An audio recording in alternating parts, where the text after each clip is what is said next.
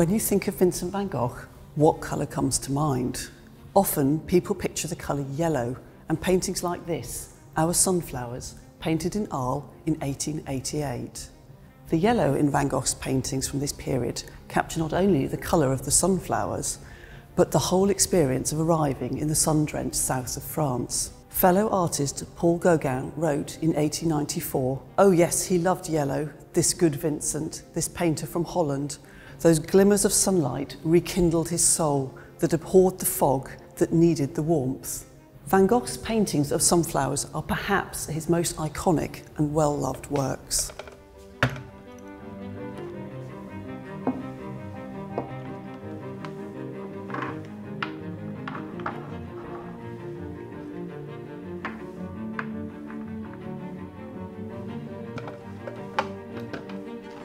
So what was the yellow pigment that Van Gogh used?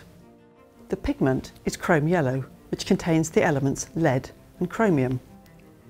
The range of yellow and orange colours we see in the sunflowers has not simply been achieved by mixing a single chrome yellow pigment with other colours, but in fact at least 3 separate lead chromate pigments have been used. Lead chromate occurs in nature as the mineral crocoite, and it was from this mineral that the element chromium was first isolated by French chemist Louis-Nicolas Vauquelin in 1794.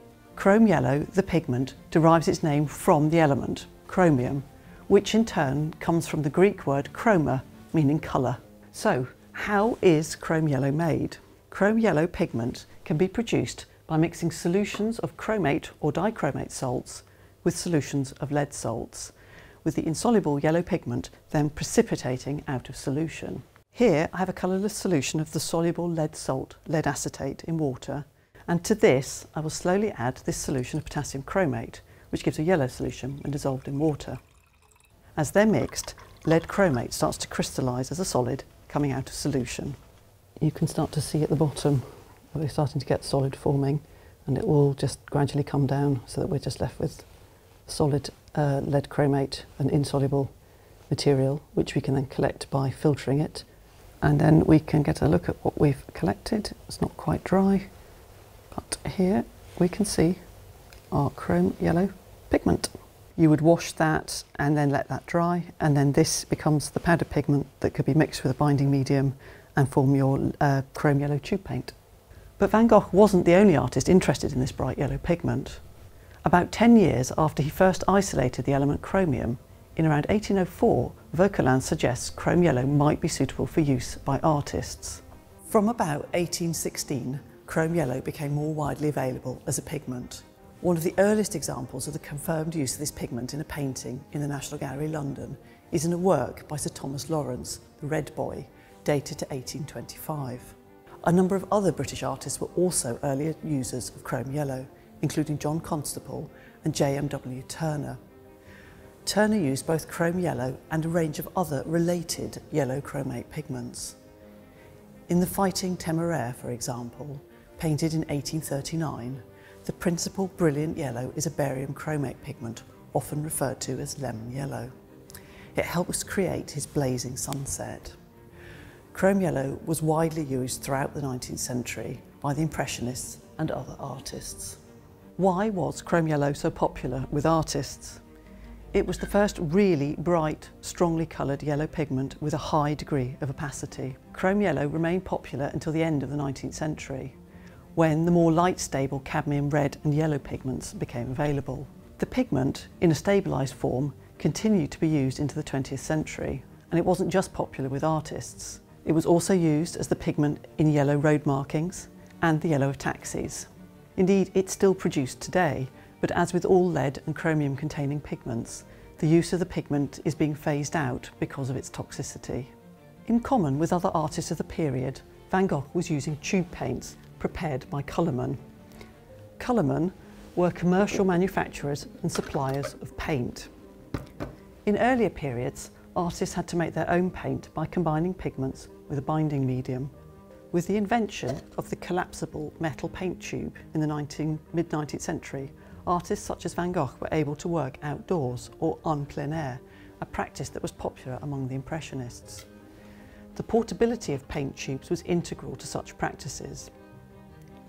Filmmaker Jean Renoir, son of the Impressionist painter Pierre-Auguste Renoir, stated that his father once said, "Without paints in tubes there would have been no Cézanne, no Monet, no Sisley or Pissarro, nothing of what journalists were later to call Impressionism." We can see how Van Gogh relished the possibilities that working with tube paints offered him. He contrasted thickly applied impasto passages with areas of flat brush strokes and more thinly applied paint. He appears to be applying paint almost directly from the tube, allowing him to build up his thick impasto, and seems to have hardly mixed or blended the colours on his palette before he applied it to the canvas. As he worked very rapidly and tended to apply paint over other paint that was still wet, we can see streaks of other colours pulled into the brush strokes. When we look at tiny paint samples from the sunflowers in cross-section, we see the intermingling of the paint layers, which is typical of these wet-in-wet applications. How do we know what pigments Van Gogh used? Van Gogh was very interested in and specific about his choice of paints. Through his letters to his brother Theo and to fellow artists, we have an unusually good record of his choice of painting materials. He used commercial oil paints supplied in tubes, generally purchased via his brother from Tasséalo and Père Tanguay art supply stores in Paris. In a letter to the artist Arnold Koenig, dated to January 1889, but believed to be describing the London sunflowers and its companion work on a blue background, which is now in Munich, Van Gogh describes them as being painted with the 3 chrome yellows, yellow ochre, Veronese green or emerald green, and nothing else. Technical examination and pigment analysis has allowed us to confirm that this description is broadly correct, and that the main yellow to orange pigments used in the London version of the sunflowers are indeed a variety of chrome yellow pigments.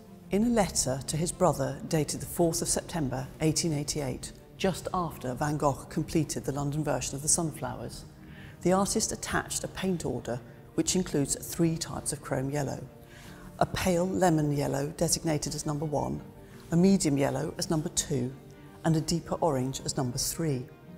By analysing tiny samples from the painting prepared in cross-section, it was indeed possible to identify 3 chemically distinct types of lead chromate-based paint.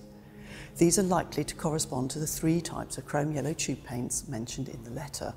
We can even get some idea of how Van Gogh used these 3 types of chrome yellow across the picture.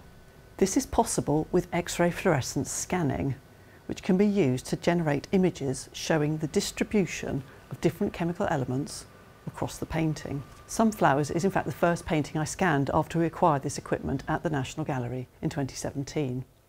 In this image, I've coloured the element map for chromium in red, that for lead in green, and that of zinc in blue, and then overlaid the 3 maps. The areas that appear orange broadly correspond to areas rich in the mid-yellow paint containing chrome yellow type 2, for example, while those areas that appear yellowish are rich in the pale yellow paint corresponding to type 1. Chrome yellow pigments did have some issues. Discoloration was a known problem.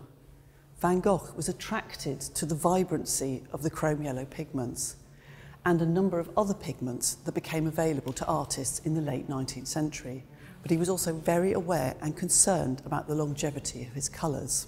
In a letter from April 1888, he noted, when referring to chrome yellow pigments amongst others, that all the colours that Impressionism has made fashionable are unstable. Further, in another letter he states, "Paintings fade like flowers." Although some pigments tend to fade over time, the chrome yellows tend instead to darken when exposed to light, with the stability depending on the chrome yellow type. There is evidence of some darkening and a reduction in the contrast between the different yellows, and the loss of some of the pinkish red colours, likely within Van Gogh's own lifetime. We try and preserve paintings such as this and prevent or slow further change by carefully controlling the light levels and environmental conditions throughout the gallery. However, despite these changes, our version of Vincent van Gogh's Sunflowers still offers a stunning visual feast for the eye.